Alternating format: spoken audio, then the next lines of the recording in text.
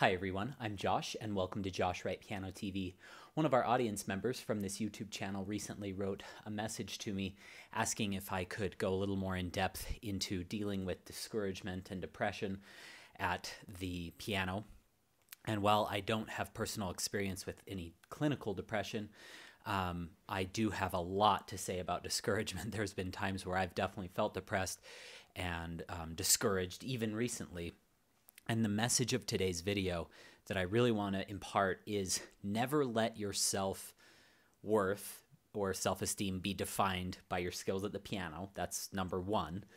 That's fairly obvious. But number two, more importantly, in my opinion, is when you're in the throes of piano studies, never let your self-worth or how much you like yourself be determined by one piece or one specialized skill.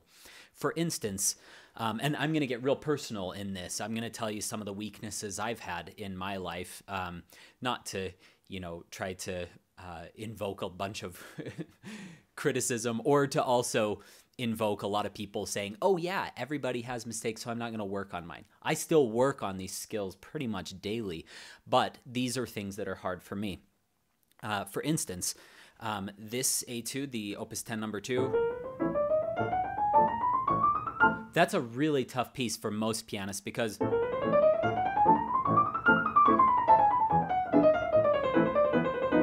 you're targeting 3, 4, 5 the entire time.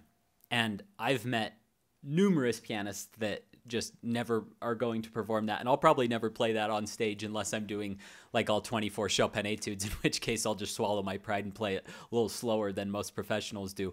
But many pianists struggle with that. So if you're struggling with that etude in particular, don't feel bad. For me, trills in thirds at high tempos with standard fingerings, and you're probably rolling your eyes saying, who cares? My wife has said that many times. I can do inverted trills, fine. I can do that 3, 2, 5, 1, 3, 2, 4, 1, 4, 2, 5, 1. That one's a little weaker. That takes some work. I've gotten it up good in the past when I really work on that inverted fingering. But if you put me in a standard fingering like 3, 2, 3, 1, 5, 2, it's much less comfortable in my hand. And you'll see a bunch of really young pianists all the way to professionals be able to whip through those. And I've never been able to do that. Even with, I've gotten a lot of great instruction over the years, but I still have never received any instruction that has put me in the tempos that I want. And that is not a lack of hard work. I worked on that recently for 8 months straight. I still can't do it as fast as I'd like. I can get it up to about 120, 125, which is not even close to where I'd want to be like if I'm using my inverted fingering. Another skill, I have a young student, he's 14 years old. He worked on the Earl King for 2 days. He said, I really want to learn this piece. And he came back, and the whole piece was in that tempo. After 2 days of work, and I was like, oh my gosh, I've never seen a student do this before. And it was the loosest, most natural playing I've heard. I mean, it's as fast as any professional recording I've heard. I mean, it's probably faster than what I just played. And yet, he was also working on Jadot by Ravel. And for the life of him, he could not get that tremolo, which I got probably within like 20 seconds when I did it because I've played tremolos elsewhere. So we ended up making up a little cheat. He just does this. And you can't even tell the difference. I have had other friends with the standard fingering, pianists I really admire with double thirds. They couldn't do it either. They could only do the inverted, or vice versa. I have had many students and even colleagues say, Opus 25, number 12. Sorry, that was sloppy.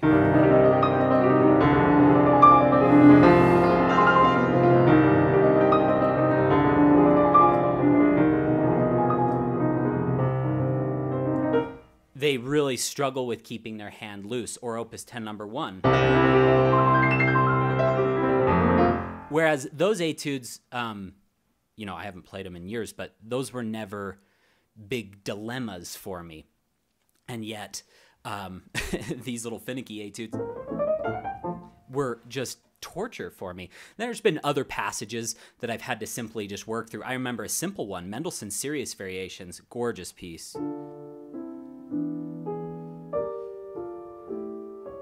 Out of all the difficulties in that piece, all the jumps,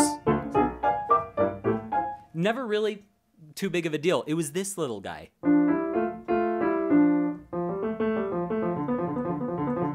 Doing a chord rolled up in my left hand, easy. Down was much, much harder. This was many years ago that I played that, but that, I'm totally out of shape on it. Just to get that took me a lot of work. It was a skill that I hadn't ever had to really work through before. It was very strange. And I see pianists, I remember one of the great regrets of my teaching career. I was still pretty young. I was probably 21 or 22 when I was teaching, or probably around 22. I was teaching this fabulous retired guy from North Carolina, and he may even be watching, and hopefully this is a good motivation for him. I haven't talked to him in years. And he was playing wonderfully some Chopin etudes. He had all of his major and minor scales up to 160 BPM on, so somewhere in that type of ballpark. Nice speed. I mean, nothing to be ashamed of whatsoever. And he said, "What are the hardest Chopin etudes?" So I said, well, I mean, they're all hard, but some of the more difficult ones, like that they make you play at the first round of the International Chopin competition, you have to choose between that one, the double thirds, or the Winter Wind. And he said, okay, I'm doing all three. And I was like, that's not a good idea, to try three of the most difficult pieces in the piano repertoire. And I mean, yes, there's other tough stuff, Petrushka, Gaspar. So, you know, don't roast me in the comments saying, no, it's not the hardest. These are tough pieces. Okay. And he said, I'm going to do all of those. And I said, it's a terrible idea. Why don't we just try one? I think that you can maybe handle the Winter Wind to start with, Opus 25, number 11. And he said, no, I'm going to do it. And I was like, you're going against my advice, but okay, I'll try my best to help you. And being the inexperienced, well, I wasn't an experienced teacher, but I'd taught since I was 15 years old, and I'd played all these pieces, and I just was like, okay, we're going to see how this work turns out. It destroyed his self-confidence so much that he quit piano. I should have put my foot down. Even though I warned him several times, I should have said, no, we are not going to do that. He probably would have done it anyway on his own time. But the point of all of these examples is to show you that every pianist has weaknesses. One of the best young pianists in the world, no, I'm not talking about Daniel Trifonov because I talk about him a lot, but I'm not going to share this pianist's name. He's someone I greatly admire and respect. He and I were talking just over Instagram a while ago, and I was saying, do you have any thirds, trills, tips? And he's like, oh, I don't even remember what I did. And I was like, oh, you just make it look so effortless. And he's like, well, Josh, he's like, you probably don't even need to do that fingering if you can handle it in your inverted fingering. And I was like, I know. And he's like, you know, something that I've struggled with my entire life is basic trills in the right hand. And he's like, my left hand's fine, but there's something about basic trills in my right hand that I've had to work 1,000 times harder. He's like, I've probably spent 1,000 times as much time on trills in the right hand than I have in the left hand.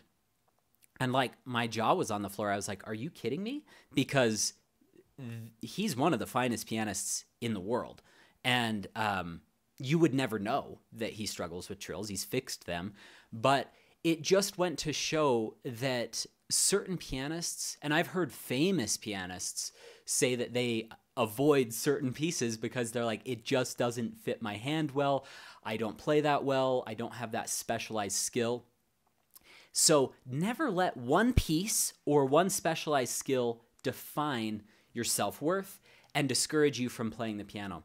having said that, if you have a foundational skill like scales or arpeggios or chords that you really struggle with, you have to work on those. That's a reality. And I'm going to keep working on my, standard fingering double trills. And I like to just mess around with that. I just like the way they sound, and I think that it's very relaxing type practice.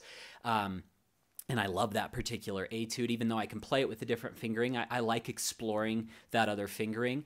I guess I have a serious case of OCD with that piece. But having said that, never let yourself get so discouraged and down. And maybe you do need to take a step back from a particular piece. The only time that's really hard to do is when you're playing a set of etudes. Like when I was playing all 24 etudes as a teenager, I just simply had to.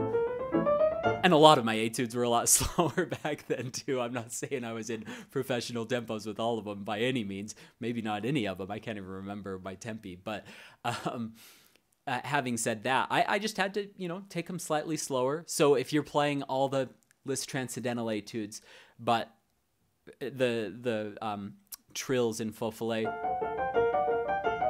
those are a real bugger. If those are giving you trouble, or if you're playing Mazeppa and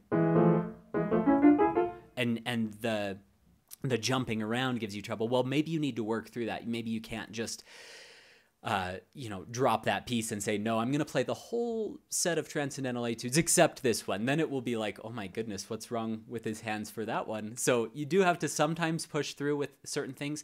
But if it's just one piece that you like the sound of and you just can't get it, or one piece that's always bothered you, continue to work on it and search for new creative ways, but never be defined and let that be a catalyst for you quitting piano or feeling horrible about yourself, because this is a journey. Like I said, you would never know from that young pianist that trills were an issue for him, but he had to slave over that. Other pianists have told me pieces that I find very unintimidating just kill them, and vice versa. They'll say, oh yeah, I can't play that piece. I'm like, are you serious? But then I know they play a piece that's so difficult for me that, I mean, for me, the Chopin Concerti, which I'm working on the second one, or the first one, I've played the second one a lot as a teenager. There are places in this first Chopin Concerto that intimidate me more than I think any passage in Rock 3 that I played just a couple of years ago, Rachmaninoff Third Piano Concerto. And most people would say, are you kidding me? The Chopin First Concerto intimidates you more than Rachmaninoff Third? And the answer would be, yes, it does. Certain passages kind of freak me out in that, whereas most passages in Rachmaninoff Third, I don't know if it's because I learned it when I was younger or what it was, they didn't bother me as much. It was still a difficult piece, and I'm not saying I played it perfectly, but different passages will challenge different pianists in different ways. So I know this has been a little long-winded, but I wanted to give all those examples. I wanted to make sure, especially during this time of like the pandemic, I think we're all a little bit more prone to anxious or depressive feelings, and never allow yourself to be defined by one piece or one skill. Keep working at it.